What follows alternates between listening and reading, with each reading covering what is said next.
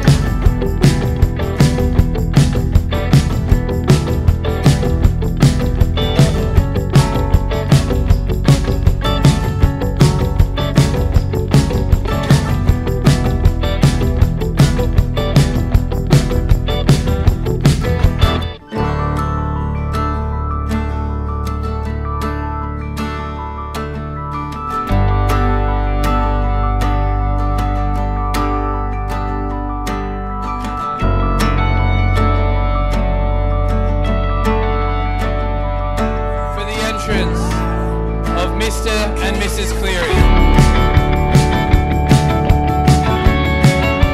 But Kristen's always been a very compassionate person, even as a kid, way beyond her years. Whenever there's a crisis, and with 3 daughters in my house, there's always a crisis. But whenever there's a genuine crisis, Kristen is not only the person you want in your team, she's the person who will be standing by your side.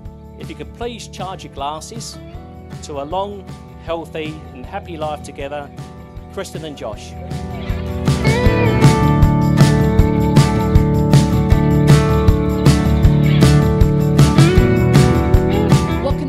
Is their love for their dogs.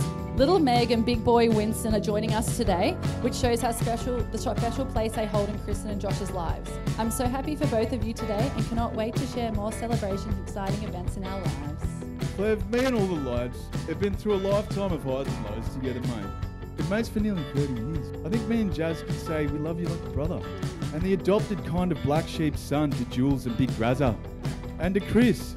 Although Jazz may have invited many of your friends to his 21st birthday party and not you, I wouldn't take this to heart, because we love you very much the same.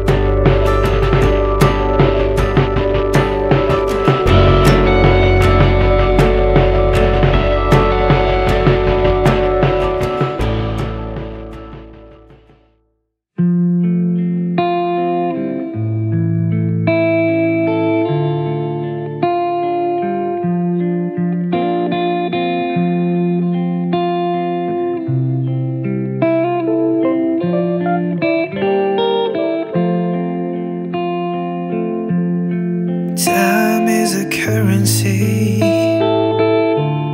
that cannot be bought. It comes and goes like a fleeting thought. Time is more valuable than diamonds and gold, but I spend it like